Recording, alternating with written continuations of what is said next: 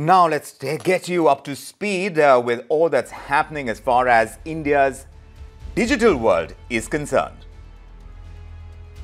Now, India is leading the digital revolution, whether it is payments or mobile operating systems. But now, you've heard this right, India has developed its own operating system.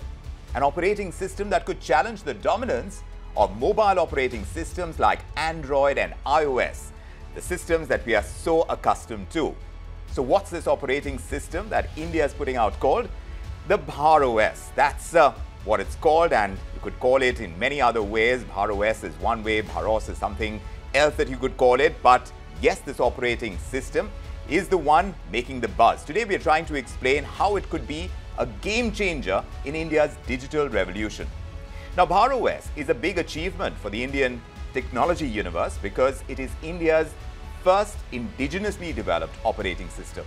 It was developed by IIT Madras, an incubated firm, J&K Operations Limited. The makers of the operating system use the Linux kernel from the main component of the Linux operating systems. So this operating system, Bharos, comes with security protocols such as the proof of trust and chain of trust, which makes the operating system that much more secure than commercial off-the-shelf handsets.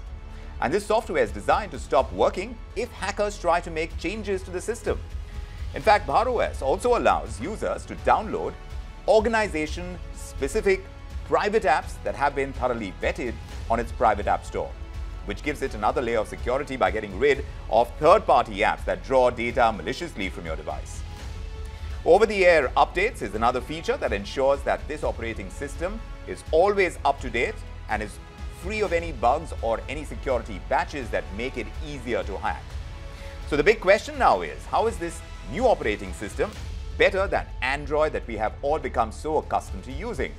Well, the issue with Android is that it comes with a whole bunch of apps that cannot be uninstalled. In fact, Google is facing anti-competition suits from the Competition Commission of India, the CCI, because of this practice. And Bharos, on its part, makes the user interface and the user experience more democratic, allowing users to only install apps that they require and avoid giving away data to apps that run in the background.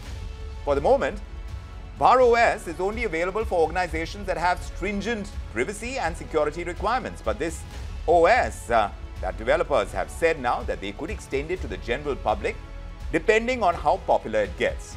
And given that the government is impressed with its ability to tackle Google's competitive practices, don't be surprised if your colleagues start making the shift to Bharos soon.